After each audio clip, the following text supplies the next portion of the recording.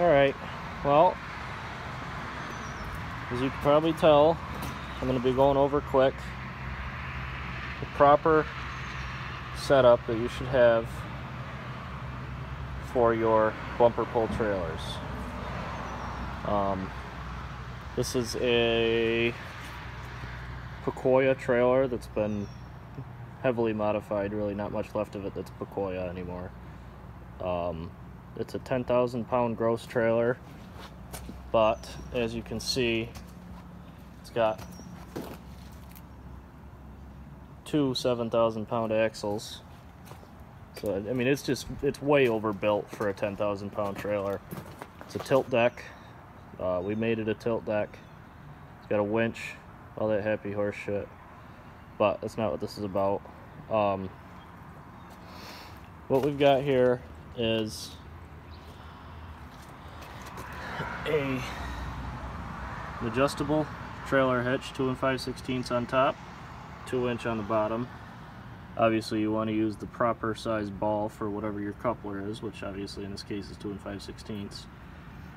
This is a 10,000 pound rated hitch on the 2 5/16 side, so you know we're covered there.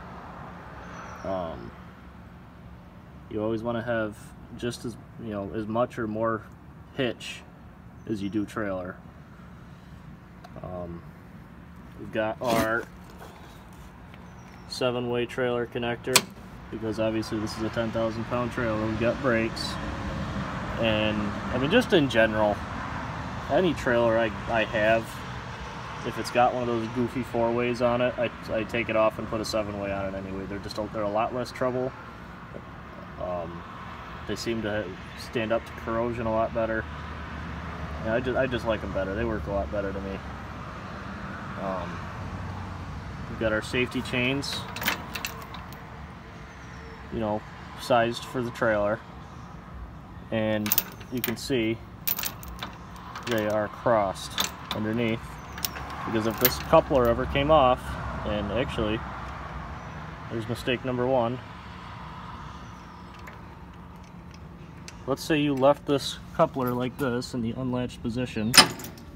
All I did was just pull it around the shop, so I'm not too worried about it. But let's say you left that coupler unlatched and the trailer, you hit a bump and the trailer fell off, which is actually pretty unlikely. You'd have to hit a big fucking bump. That coupler came off, those chains in the basket would catch the tongue of the trailer. Hi, Holly. And yeah, that's why you want to have them in a basket. Next one is your emergency breakaway.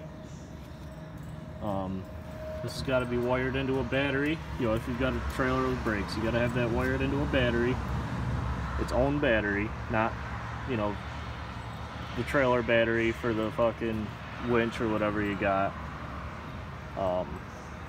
And basically, when you pull this out like that, that puts 12 volts hot straight to the axles.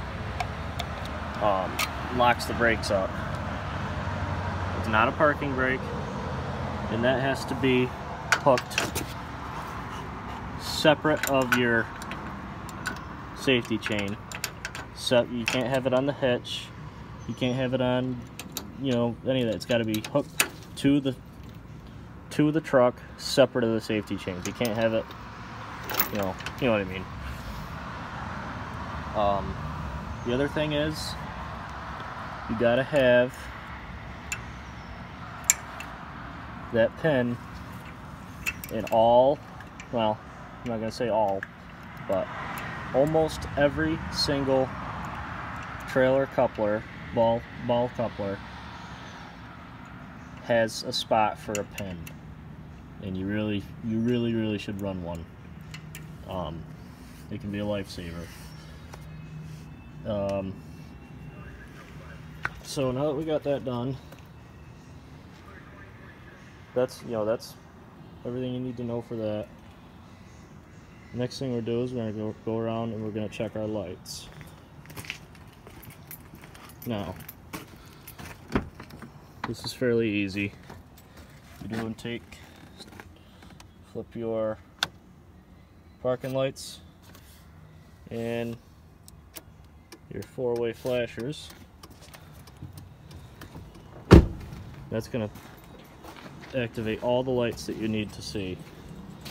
So we've got marker light, marker light, marker light, license plate light is working, marker light, tail light.